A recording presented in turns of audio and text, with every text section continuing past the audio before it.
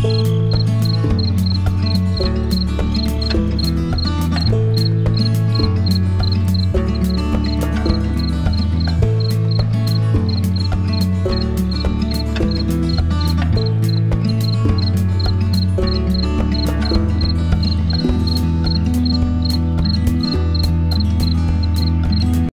is a pair of asteroids that are set to make close passes by Earth on the 27th this month. The first one that I'll talk about is the mountain-sized asteroid 2011 UL-21.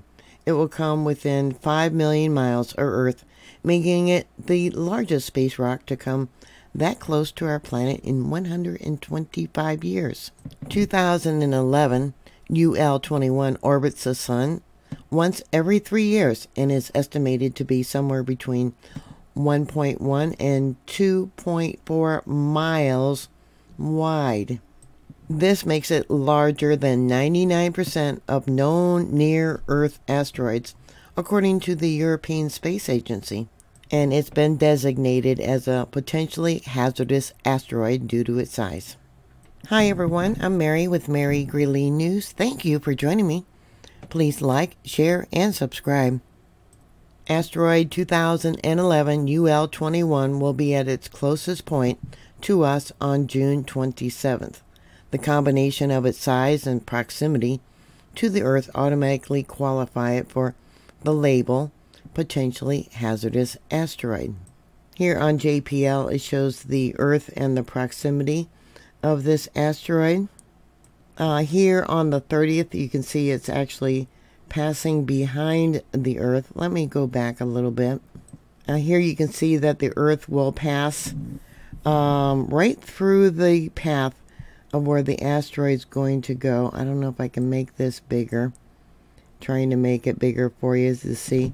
Often asteroids have a debris field of other asteroids that will be, probably part of it or accompanying it.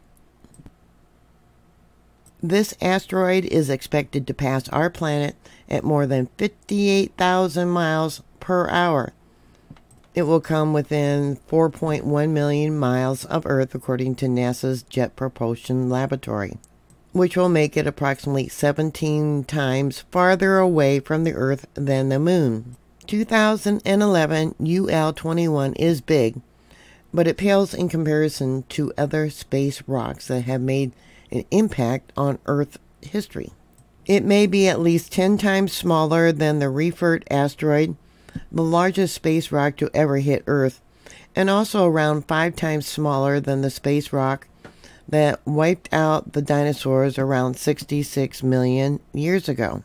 However, while the potential impact from 2011 UL-21 would be less extreme than these historic collisions, the asteroid still has the potential to cause damage on a continental scale and inject enough debris into the atmosphere to trigger significant climate changes, which is why it is considered a planet killer. Needless to say that a 2-mile wide rock traveling at 58,000 miles per hour would definitely kill our planet. According to an astrophysicist and director of the Virtual Telescope, there is absolutely no risk for our planet. The term potentially hazardous asteroid is a precise formal definition referring to minor planets larger than approximately 140 meters that can come within 7.5 million kilometers of the Earth, he said. That being said, there's always the possibility that the gravitational tug of Earth could alter the planet killer asteroid's orbit, and if that were ever to occur, there isn't much we could do to stop it. If you have a good telescope, you might even be able to see the asteroid just by looking up in the night sky. It will be at its brightest on June 28th and 29th and visible across the northern hemisphere. When will it approach Earth again? 2011 UL-21 won't get this close to Earth again until 2089.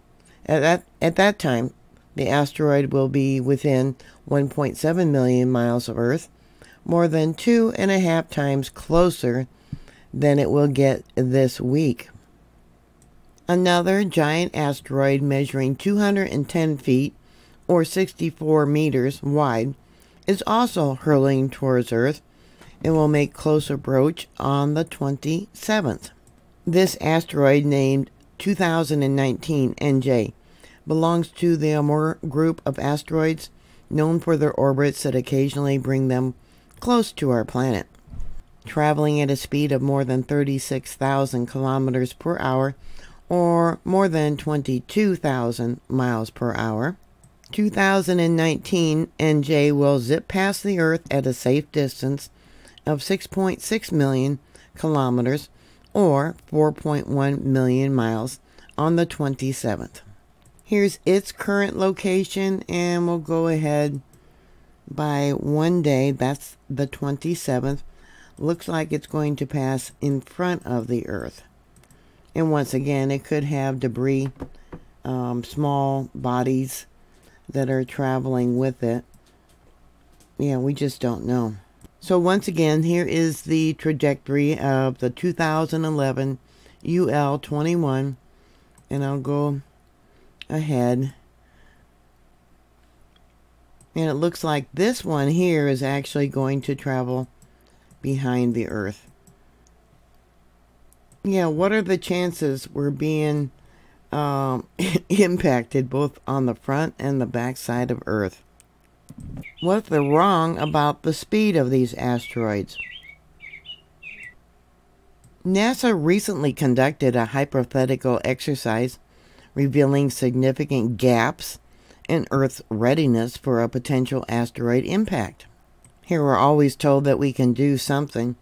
Well, the scenario that was organized by the Planetary Defense Coordination Office, together with the U.S. Department of State Office of Space Affairs and FEMA.